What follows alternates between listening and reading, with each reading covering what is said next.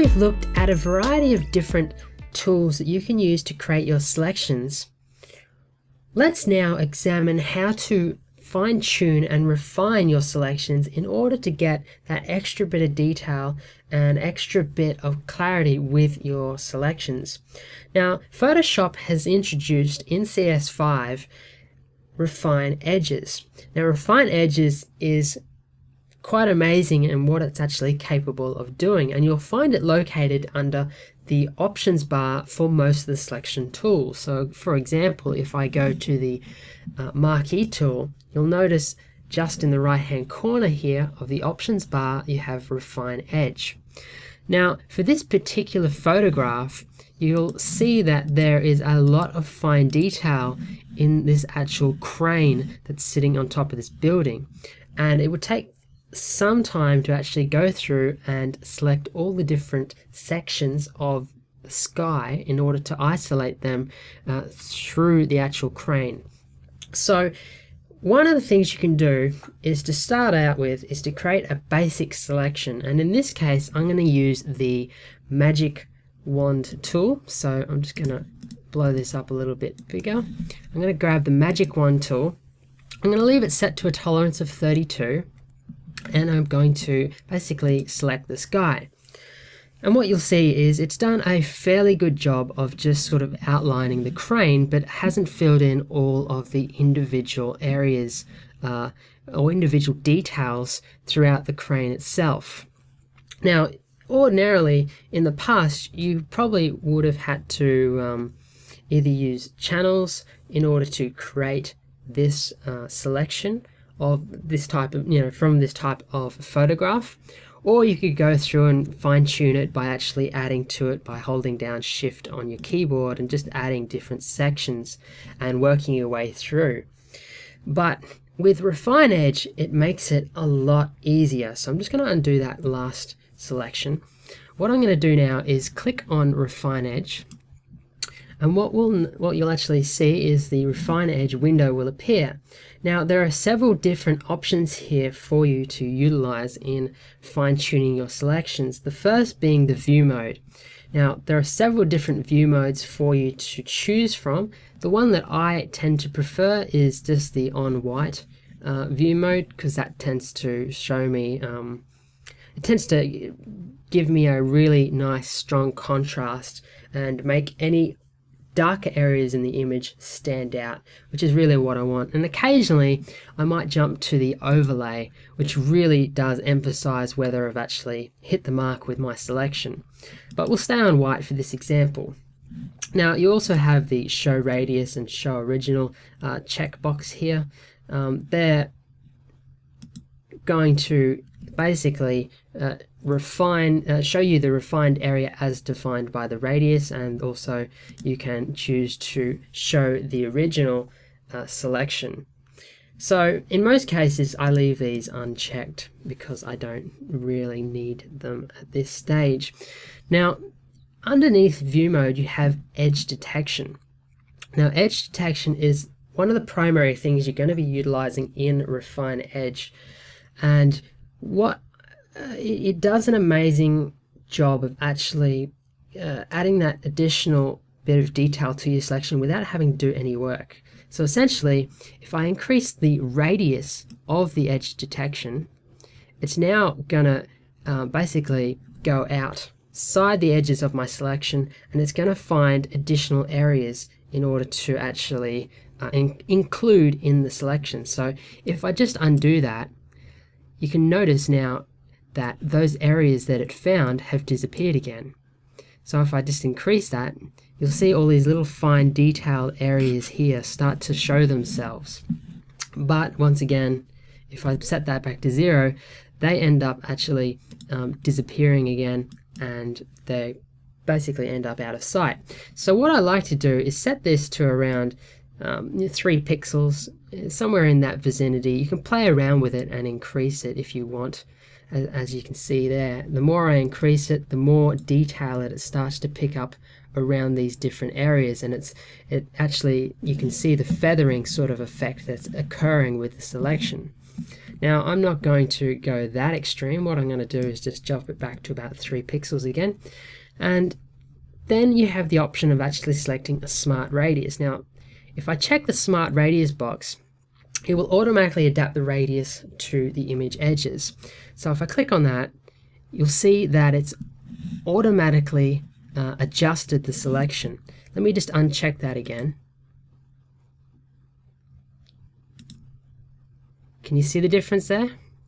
That might be a little bit difficult. What we might do is just quickly enlarge this selection to make it a little bit obvious, a little bit more obvious. So if I just undo that again, so we start with our 3, check that, and you'll see there it's made a couple of slight adjustments to the selection.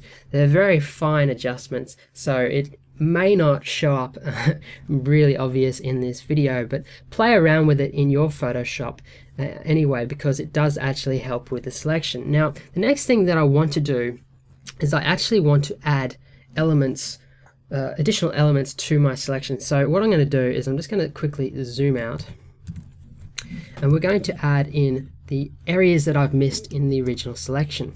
So what you can do is you can choose a radius size of your refine edge brush, and then proceed to actually click over the areas that you want it to actually analyze and affect. So as you can see there, just by dragging the refine edge brush over those areas, it's picked up not only the entire framework of the crane, but it's also picked up the sky. So it's extremely amazing what it can actually do with regards to picking up areas of detail. So just by doing that and letting the computer catch up, it's now actually picked up all those different areas for me that would have taken me quite some time to actually do myself. So it's going to save you a lot of time to refine your selections using the refine edge window. And from here, once you've actually added all those different areas into your selection that you're actually after, you'll notice that you can then refine them even further by using the adjust edge section. So now we have a relatively good selection here. You can use the adjust edge section in this actual window to either smooth out your selection. So as I increase those values, you can start to see, I might just zoom in there to make it a little bit easier to view. Oops. There we go. Drag that across. Just waiting for the computer to catch up. Now, so as you can see here, as I've increased the smooth radius, it's smoothed out a series of different edges that have become really apparent. So leaving it set at 0, you can notice up around here where you've got these wire attachments. If I start to smooth it out and go really extreme, you'll start to see, especially around this area here, that it's really smoothed those areas out and sort of almost feathered them in some respects, and I've lost a lot of detail. So in some cases, if you want to smooth out a selection, you can do that, but you've just got to remember that you're going to lose a little bit of detail that you may not necessarily want in your selection if you are wanting a very soft effect. So we'll zero that off. You can also choose to feather and actually give it a certain pixel value. In this case, I could feather it 2 pixels, which is quite, it's actually too much, as you can see by the actual outline around the different features of the crane. So we'll undo that. And you can also choose to increase the contrast, which I find can be quite useful. Just adding a little bit of additional contrast just to distinguish your original selection. And then you can choose to shift the edge of your selection by a percentage. So in either direction. So if I go further to the left hand side, you notice it's picked up all those wires up here that weren't actually selected before. So if I set it to 0, it's actually missed out those wires, but just by shifting the edge slider to about 45 or so, it's picked up all those additional areas for me, which is fantastic. And if we just drag across here, we've also got some areas of cabling that's actually been missed. So we could potentially add that in. Or in this case, we might need to actually play around with that a bit more in order to actually add those couple of cables in. It's picked up the other ones. Maybe we need a slightly extreme shift edge setting. See, by setting it to 100 now, it's picked up a bit more of that cabling, but it's missed out a big section in the actual middle, and it's started to posterize the selection, which is not what I really want. So I'm going to leave that at -45, and I might have to add in those cables later on by hand or by using another selection tool. Now what we can do once we've actually made a selection is we can choose to actually output that selection.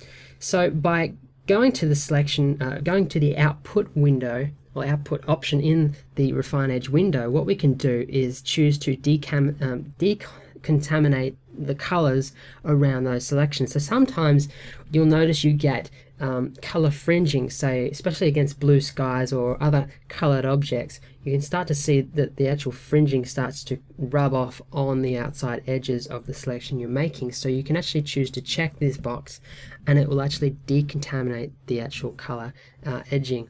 So that is extremely useful, and you can also choose the amount at which you decontaminate.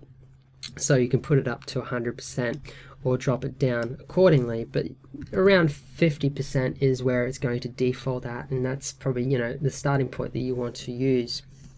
From here you can choose to output to a new layer with a layer mask, or even just a new layer by itself, or a new document, or a new document with a new layer. In this case I'm just going to use new layer with a layer mask. You can then choose also to check whether you'd like Refine Edge to remember your settings for future selections. In this case I'm just going to leave that unchecked, and from here we can just click OK, and what you'll notice is we now have a new layer and a layer mask that has that entire selection that we've been working on. So there you have it, Refine Edge for fine-tuning your selections in Photoshop. Make sure you check it out. It's been extremely useful for me in enabling me to quickly create some very detailed selections without a lot of work.